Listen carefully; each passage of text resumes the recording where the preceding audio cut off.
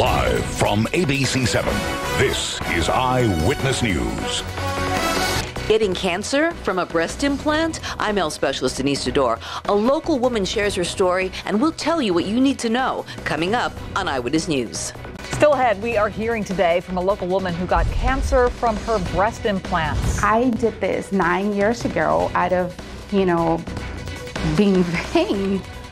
We're also talking to a doctor about the concerns over certain types of implants. A local woman who got cancer from breast implants shares her cautionary tale. So far, the FDA says they've received reports of 9 deaths and about 350 cases of women who developed a rare blood cancer linked to breast implants. Our health specialist Denise Dodor asked this Orange County patient what she would tell others about getting implants. I probably would have done it anyway because the chances are so small.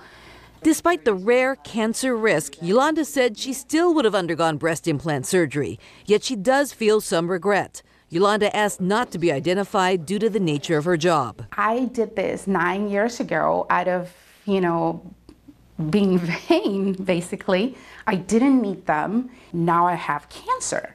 9 years after getting the implants, she started feeling swelling and pain. She's sharing her story now because when she was diagnosed, she felt alone. Years ago, people didn't know to look for these things. The FDA now tracks a small number of cases of breast implant-associated anaplastic large cell lymphoma, or ALCL. Plastic surgeon Dr. Justin West says researchers are looking into the connection between the different types of implants. Most of the cases are associated with textured implants, but we've also seen them in smooth implant cases, so you can't say that one specific device is causing the problem. A breast implant is a foreign substance, and so when you place it in the breast, your body will create a thin capsule around it. That's scar tissue. And in very rare instances, possibly 1 in a million, your body will have a heightened immune response. All patients should have the implant removed, the fluid around that implant removed, and the scar tissue removed.